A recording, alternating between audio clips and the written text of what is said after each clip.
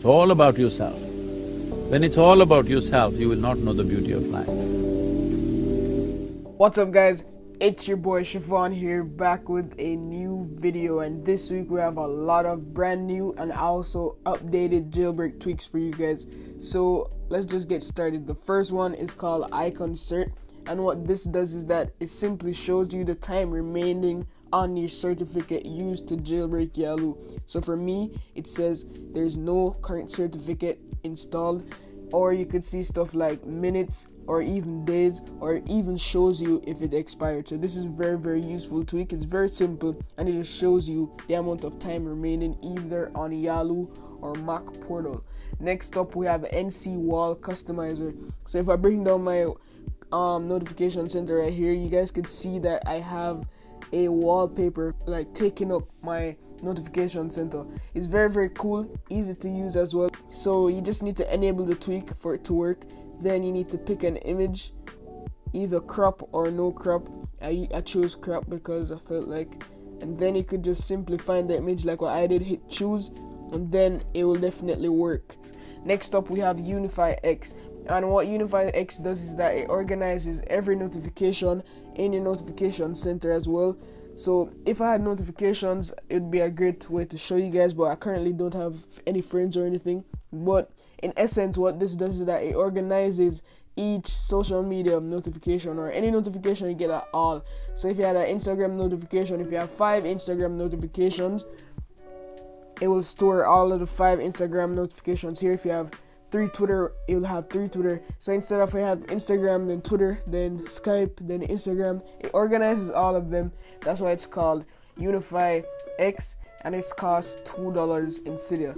Next up, we have Masq, and this one is for like the control center, and it's like mostly for the music stuff. So right here we have the sharing option right there. We can go ahead and share it to whatever. We can even save the album artwork if we want.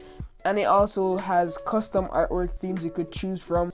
So if you go into the lock screen settings, you can see that we could do a lot of stuff. So we could change the lock screen theme. Let's try a scrapbook.